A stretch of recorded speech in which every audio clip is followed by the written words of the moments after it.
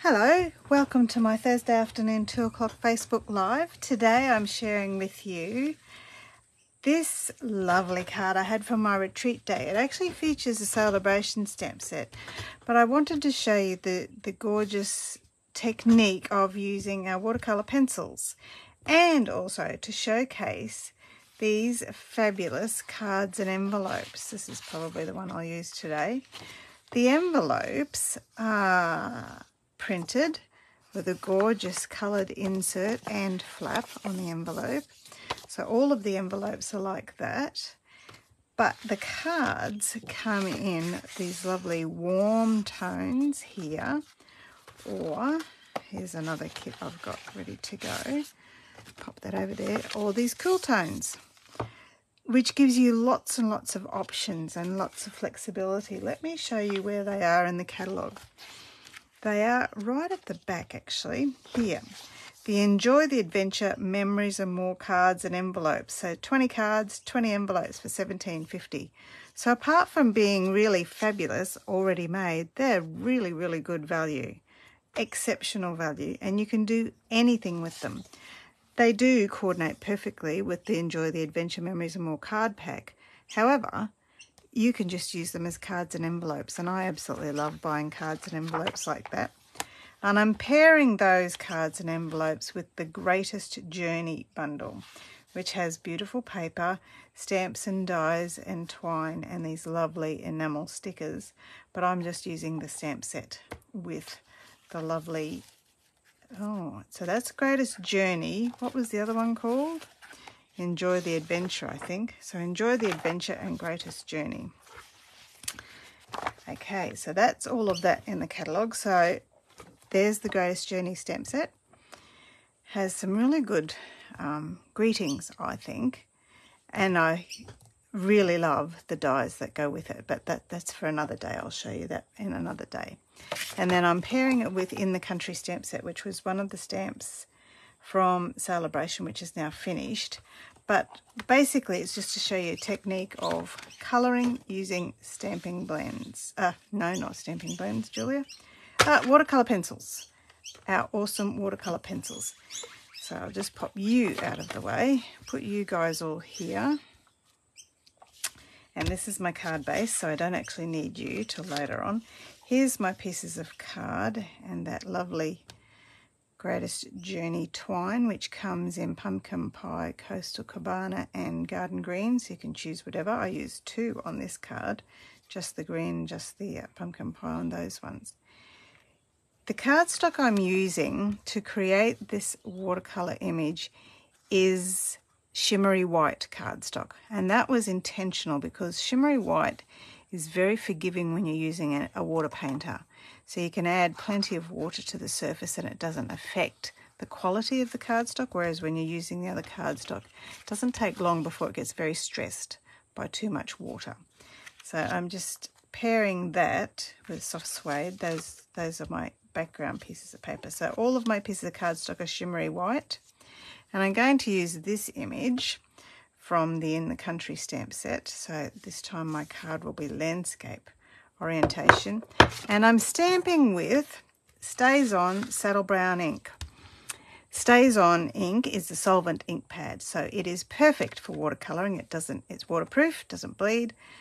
It's great for using watercolouring, but the Saddle Brown ink I think sometimes gets overlooked in our catalogue, but it's great. It's a really nice soft colour, subtle colour, so it's great for your watercolouring. I might just use my, it's a bit quieter. Sorry about the noise. I'll just pop the lid on. One thing about your solvent-based ink, it does dry out very, very quickly. So you do have to make sure you re-lid it as soon as you've used it. So I'm using the roadway and the gate image for my stamp this time. And there it is. Isn't that beautiful? In fact, you don't even have to colour it in. The image is so lovely and detailed. While I'm stamping though, I'm going to stamp my inside piece and my greeting for the front of my card. I'm using Wishing You Joy in this next adventure, which could be for almost any occasion really. So, and can you see my photopolymer stamps have a lovely yellow, brown, ochre tinge from using this Saddle Brown ink. So they've been used by about 30 people now. So they are stained somewhat, but it doesn't affect their ability to stamp beautifully, and it doesn't stop me cleaning it every time I use it. So this moment is the start of something great. Should actually give this to our youngest daughter. Started uni this year. She's been working for the last 2 years since she's been out of school. Look at that. Now I want to stamp on that again, so I will do the right thing this time, Julia. Get my scrap piece of paper and my piercing mat, which actually helps stamping, especially when you're using photopolymer stamps. So I'm going to stamp, look, much more crisp image. I've just saved the day by using the piercing mat, which I should have used right from the get-go. Oh well. Oh well. Done now, so that's good. Okay, all my stamping's done. Now, why don't I just put this inside the card? That way I can get it out of the way, and it's in no danger then of getting accidentally coloured on or something like that. So this moment is part of something great. Pop that inside my card. I always like to put an insert, something beautiful inside my card. It gives the actual card lots more stability, and it continues the theme that you have from the front of your card. So it's a lovely way to finish it off and give it a far more professional finish. All right, so watercolour pencils. We have 2 lots of watercolour pencils. Currently we have the assortment 2 and the assortment 1. So there's the colours. Real Red, Calypso Coral, Pumpkin Pie, Daffodil Delight, Old Olive, Bermuda Bay, Pacific Point, Rich Razzleberry, Melon Membo, Early Espresso, Basic Grey, Basic Black, and Whisker White.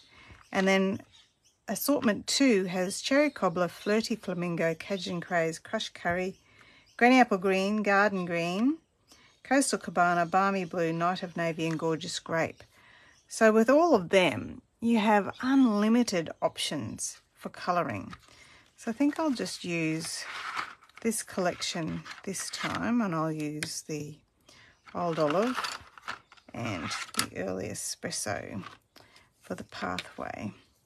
So I'm not going to, I'm just doing a very light touch on my, the one thing you can do with watercolour pencils too is it's a very soft lead in the pencil, which is the beauty of watercolour pencils, which means you can press a little bit harder for a much darker colour, or just press very lightly like I did there for a much lighter tone.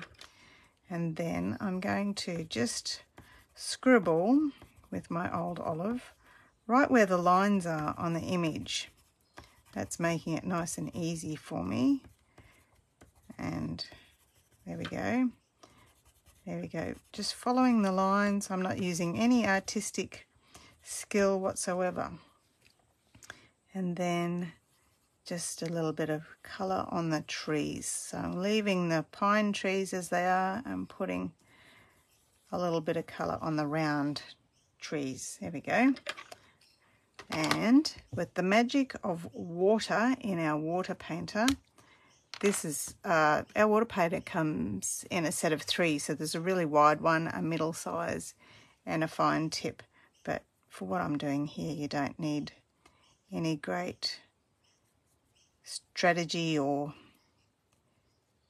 finesse, because I'm just basically adding colour to an already amazing image. So that was just running along with my, and I am actually using my brush in the direction of the lines, you may have noticed. So I did my lines horizontally for those lines in the road. Now I'm doing vertical strokes. So that's just a little hint when you're colouring, whatever you're colouring, whether it's with pencils or a water painter or ink or whatever, if you actually move in the direction of your image, it will give you a much better effect with any colouring. Okay, now colouring my trees. There we are. And last of all, the railing. I've left that to the last because it's the darkest colour. Don't really have to think about cleaning my brush in between the tones. There we go, done. I wanted it nice and simple. I probably could put a little bit of sky with Bermuda Bay. So I want darker tones for the sky right on the horizon line, because as it disappears into the ozone layer, it loses a little bit of colour. Okay, so I've just put a little bit of colour there. And then using my brush, drag that colour around. And I can overlap those trees a little bit because they've been stamped in the Saddle Brown Stazon, so they'll be fine. There we are. Just very simple. And it makes me look a little bit like I'm an artiste. I'll just grab my nappy here and clean off my brush. Well used nappy. The youngest child's now 20 and they've been used as craft tools ever since. What a wonderful, wonderful invention a cloth nappy is. There we go, I can put you guys out of the way. And I will adhere this. Make sure my glue starts onto my soft suede background. And a little bit of, whoops, seal for the front of my card. And there we are. Does that look about the centre? Oh, and I also get to show off the Happy Labels punch as well while we're at it. This is another picker punch. It has a little scallop edge and a ticket edge. As you can see by my 3 cards here, my favourite is the ticket edge. But for you, because I think you're lovely, I'll give you the scallop edge so that you can see the difference. So with all of the picker punches, I'm just sliding it exactly along the tracks. I have cut my cardstock to exactly 1 inch. So the 3 measurements are 1 inch for the widest, 3/4 of an inch for the next, and 1/2 an inch for the centre track. So then slide that along right to the very end. Make sure it can't go any further. Use the heel of my hand. There we go. There's the scallop edge. How do you think that looks compared to the ticket edge? Which is your favourite? Leave me a comment and let me know, and I can't actually look at your comments while I'm working here. I'm still trying to learn how to do that with my Facebook Lives. So hopefully soon I'll be able to do that. So yeah, which is your favourite? You can obviously tell my favourite is the ticket. I absolutely love the ticket. And now the next thing we need to do is add some texture. Now this time, I don't think I'll use the Calypso Coral, but I'm going to use a pumpkin pie, and I'm just going to strip the thread a little bit by twisting it, a bit like you do when you do your embroidery thread, your cross stitch thread. There we go. And I'll do the same with my garden green. Twist it, untwist it there, and strip it down. There we are. Because I want to go for a bit of a country look. So I'm going to put glue all over the back of my title there. So that's the top of my title. I've flipped that over, so that's the top up there. And I'm going to start off with my pulled thread and make a little circle here and here. He's going for the, I'm not very good at the whole loosey-goosey type looking thing, but this is my attempt at trying to be and I'm stuck, artistic. So make another circle here and here, put the end there. So how do we look so far? And that's going to go there. Yeah, that looks pretty cool. But because I'm going down low, I need to adjust U to go over there on the end because it won't fit off the edge. Rightio. So I'm going to overlap the colours now. Stick you there. For more artisticness. Good word that, Jules. and then another bit up here, and another bit there. Now I'm not going to have another look. I'm going to trust that it will look amazing, or actually hope that it will look amazing, and put dimensionals on the back just to secure it in all of the places. Oop, there we go, and peel the backings off those. All right, here we go. How is it going to look? Wishing you joy in the next adventure. Now do I go straight?